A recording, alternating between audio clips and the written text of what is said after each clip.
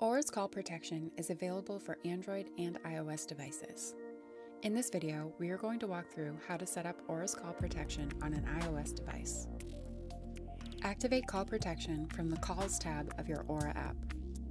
Select your carrier, then confirm your phone number, and follow the prompts to enter the security code you receive by text.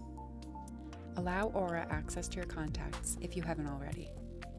The next few steps require toggling back and forth between the Aura app and your phone settings.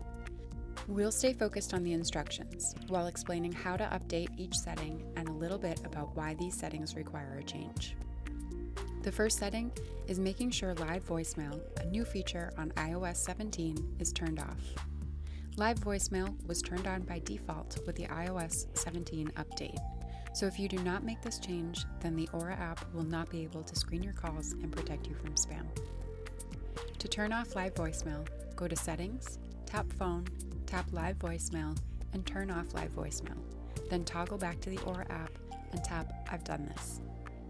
Click through the next prompt.